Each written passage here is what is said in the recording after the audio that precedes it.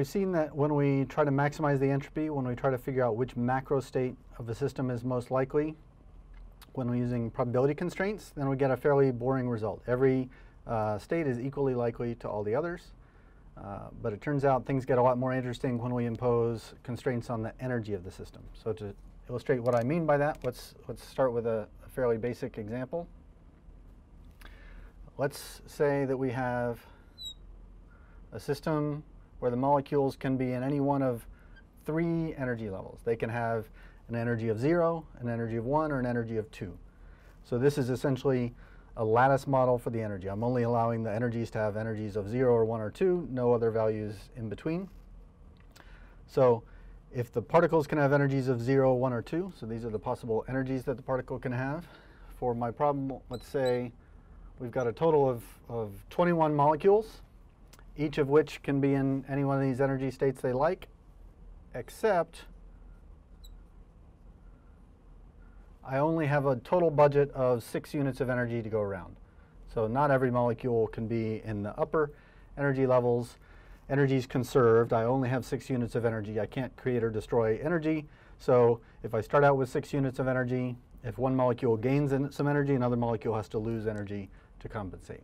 So the question becomes which macro state, which distribution of particles in the system is going to be most likely under these conditions. And in this case, what I mean by a macro state is if I tell you how many molecules have energy 0, how many have energy 1, how many have energy 2, that's a macro state of the system. For example, if I say 15 of the molecules are in the ground state with energy 0 and 6 of them are in this state, that would be, and none of them are in the state 2, that would be one macro state of the system. There's several different macro states I can write down, and we'll write several of them down. The question is which of those is more likely than the others. So this is our macro state. A micro state, on the other hand, would be if each of my 21 particles had a label, and I could say particle number 1 is in this state, particle number 2 is in that state, particle number 3 is that state. If I knew microscopically where every individual particle was and what its individual energy was, that would be the micro state of the system. The macro state, I don't care which one is which. I'm just saying 5 of them are in one state, 12 of them are in another state, and so on. So let's start by writing down a few possible macro states of the system. So again, as a reminder for this diagram, those are the different energy levels. For each of those energy levels, let's illustrate that macro state by populating these energy levels with actual molecules. So if I have to put 21 molecules into these energy levels, let's start by figuring out which ones have some energy. So the easiest way I can think of to do it would be to have, let's say, 6 molecules, 1, 2, 3, 4, 5, 6 of them have an energy of 1. So that's used up all my total energy budget of 6 units of energy. So I can't have any molecules left up in the E2 state. There's no energy left for those. So all the other 15 molecules have to be down at the bottom. 1, 2, 3, 4, 5, 6, 7, 8, 9, 10, 11, 12, 13, 14, 15. So all 15 of the remaining molecules are down in the ground state. So that's one individual macro state of the system. So N0, N1, N2. I've put 15 of them in the ground state, 6 of them in the next state, and none of them in the highest state. So that's a macro state of the system. That's one of my possibilities. I can think of others.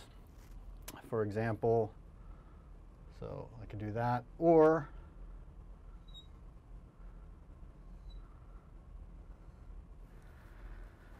it's not terribly interesting to have none of them in the E2 state. Let's suppose I do want to put one of my molecules up there with a total energy of 2. I've taken one of these molecules and I've lifted it up to here. But remember, energy has to be conserved. Total energy has to be 6. One way of thinking about that is if this molecule gained 1 unit of energy, somebody else had to lose 1 unit of energy. So there's only 4 of them left in that intermediate state. Or the other way of thinking about it is in order to add up to 6, this molecule has 2 units of energy, each of these 4 have to have 1 unit of energy each to add up to 6. Now, 5 molecules with any energy whatsoever, and the other 16 of them have to be in the ground state.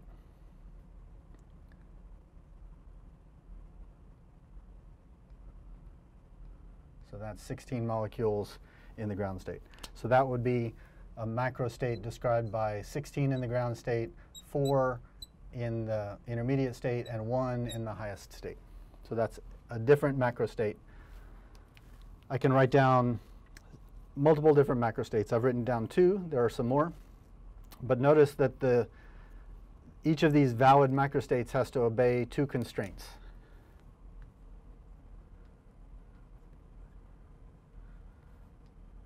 There were 2 rules I had to obey when drawing one of these diagrams. First of all, if I add up how many are in each individual state, if I add up N0 and N1 and N2, those have to add up to 21. I've got 21 molecules in this macro state. I've got 21 molecules in this macro state. I have to have 21 molecules no matter what. I could not, for example, put 10 molecules in this state, 10 molecules in that state, 10 molecules in that state. That certainly would not obey this constraint. I have to have 21 molecules total. Likewise, there's a constraint on the total energy. I had to be careful not to spend more than 6 units of energy when partitioning these molecules among different states. So the way to write that constraint down is however many molecules in each state multiplied by the energy of that state. So for example, 16 times 0 plus 4 molecules with an energy of 1 plus 1 molecule with an energy of 2, that has to add up to the total energy of 6. So for all my 3 states, the 0 state, the 1 state, the 2 state, molecules times energies have to add up to my total energy. That's 2 different constraints on my macro states. So we can use those constraints to identify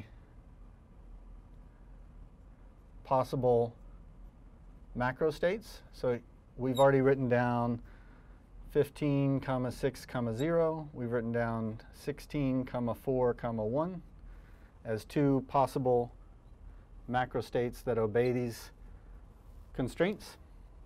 To find some others, we can just continue this process. If I can certainly have 0 molecules in the highest energy level. I can have 1 molecule in the highest energy level.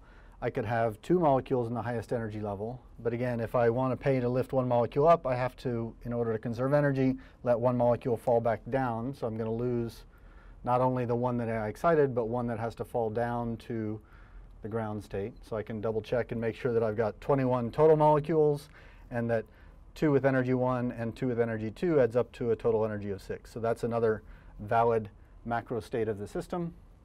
And if I do that one more time, I can put as many as 3 molecules up in the top state if I wish, but then I don't have any energy left to put anybody in the intermediate state. So there's another valid macro state of the system. So what can I do with that information? My goal was to figure out which of these macro states is most probable, and I can't write down any more. If I can't have any fewer than 0 molecules in the topmost state. I can't have any more than 3 molecules in the topmost state because I've used up my full energy budget. So these, it turns out, are the only 4 macro states that are allowed for this particular system if I'm limited to having only 6 energy. My goal then is to figure out which of these has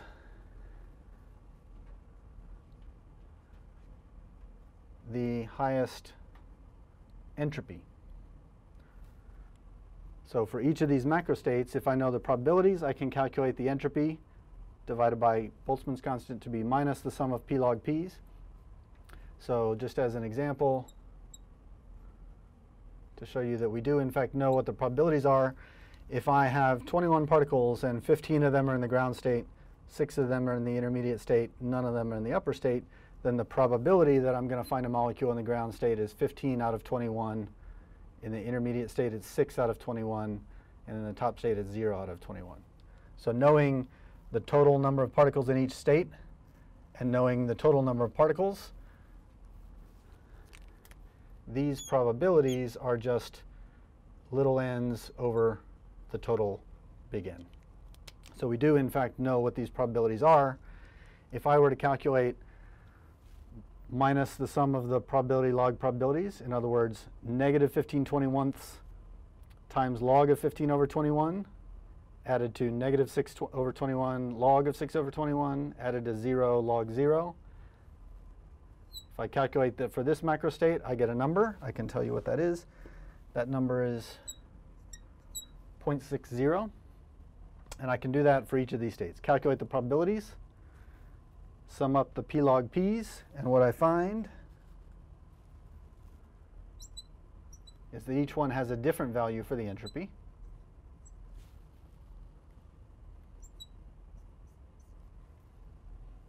So which one of these states is most probable? Which distribution of particles among these energy levels is most likely and has the highest entropy? That would be this one, the one with the highest value of the entropy. So what that tells us is this macro state where I've got 16 in the ground state, 4 in the first excited state, 1 in the uppermost state, that's the one with the highest entropy. So this one that I happen to draw second here is the most probable macro state. More likely that I have 16 in the ground state, 1 up in the uppermost state, than I have this distribution or some other distribution. Just to answer a potential question, you might ask yourself, based on what we talked about in the last video lecture, what we learned is that entropy is maximized when the distribution is flat, when every probability is equal, right? So if I have an equal probability, 1/3 or 7 out of 21 chance of being in the ground state, 7 out of 21 chance in being in the middle state, 7 out of 21 chance in being in the upper state. Seems like that ought to have a higher entropy than these cases, based on what we talked about previously. And that's in fact true. The probabilities, 1/3, 1/3, 1/3. If I calculate minus 1/3 log 1/3, add that to minus 1/3 log 1/3, add that to minus 1/3 log 1/3, what I get when I do that is 1.10 times k. So that does in fact have a higher entropy than this state where they're not as equally distributed. It's higher entropy, more random, to put an equal number of particles in each state rather than to have a distribution like this one. But what's wrong with this solution with an entropy of 1.10 times k? What's wrong with that solution is it disobeys this requirement. I still have 21 particles, but I've spent more than my total budget of energy. I've put 7 molecules in the uppermost state. That costs 14 energy. These cost 7 energy. I used up 21 energy in order to get this much entropy, and that's not allowed. If I only have 6 units of energy to go around, this state is not permitted because it breaks the constraint on the energy. So what we found can be summed up by 2 observations. Number 1, when we have an energy constraint, when the energy is constrained in addition to just the number of particles or probabilities being constrained, then we may not be allowed to have equal number of particles in every state. So the flat distribution of equal number of particles in every state isn't allowed, and one of the other distributions is going to be most probable or have the highest entropy. And notice that it's interesting that what we see here is typical for what we see in a chemistry problem in the real world, which is that high energy states are less probable, less occupied, have a lower probability than low energy states. In the real world, it certainly is true that low energy states, states with relatively little energy, are pretty common. They happen with high probability. Only rarely do you find systems with a lot of energy in them. So we're beginning to see why that's true. We've only done this for one particular example. We had to enumerate every individual possibility to figure out which one had the highest entropy. So the next step is going to be to use Lagrange multipliers in the general case to see what, in a case where we have an arbitrary energy constraint, what indeed are the probabilities that are most likely.